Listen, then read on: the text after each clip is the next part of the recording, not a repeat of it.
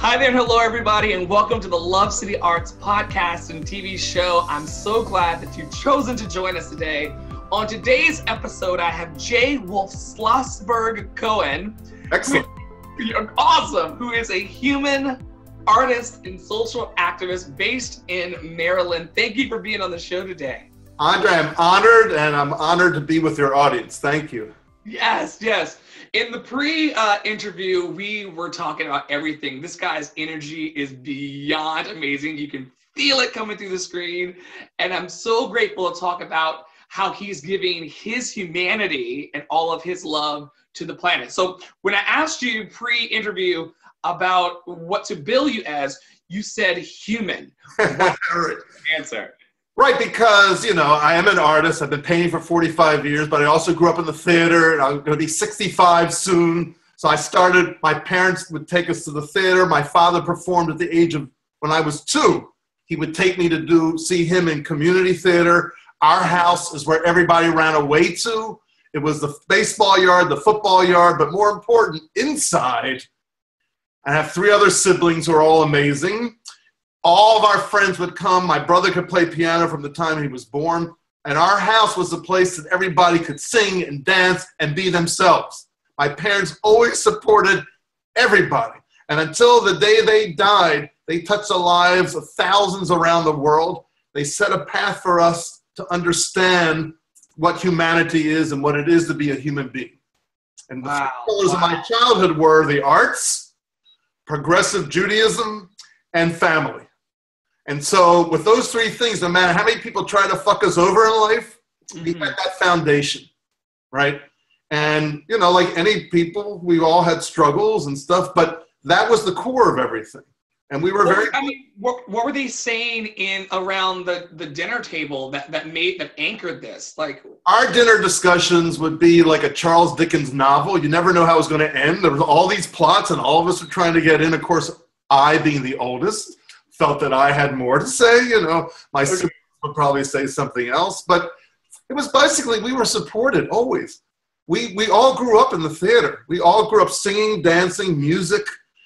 We grew up in a diverse group of people.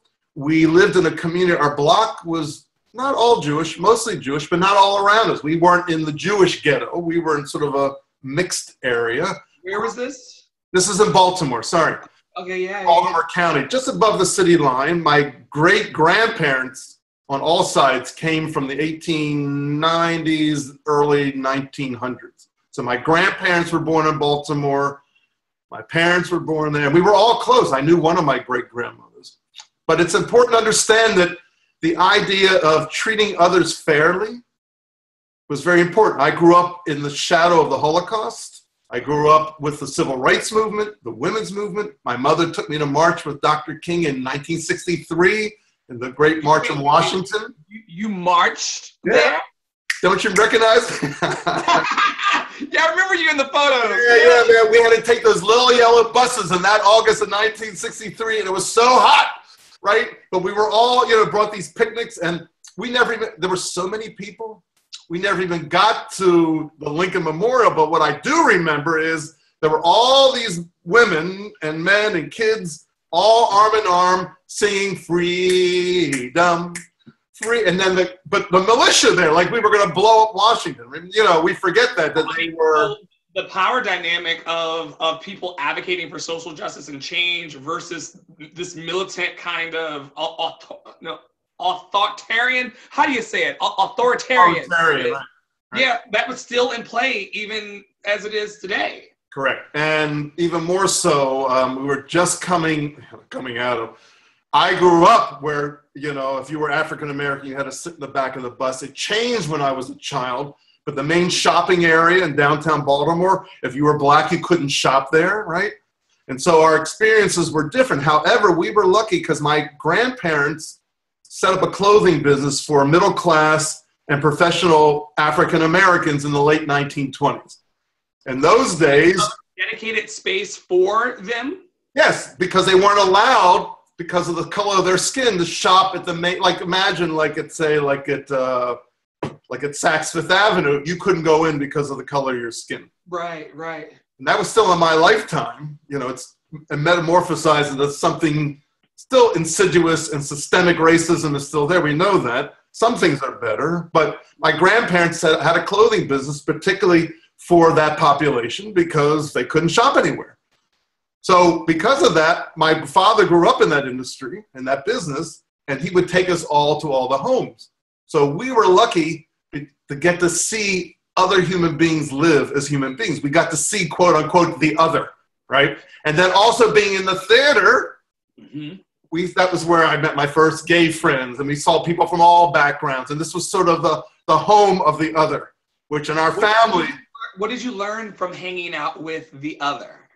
Well, that we're all human. And that's why I use that term. It's all this bullshit, you know. Yes, we're different, thank God. A friend of mine who was a graduate, head of the graduate school, Maryland Institute College of Art, talked about many, many years ago, it's not that we are a melting pot where things are melted down and stripped away. That's what someone like Trump would rather have, where there is no identity and he's in charge of the melting, right? We are actually a beautiful tapestry where we are woven together, but we are celebrated by our uniqueness. So for those who are ultra-conservative, the uniqueness part is the thing that scares everybody.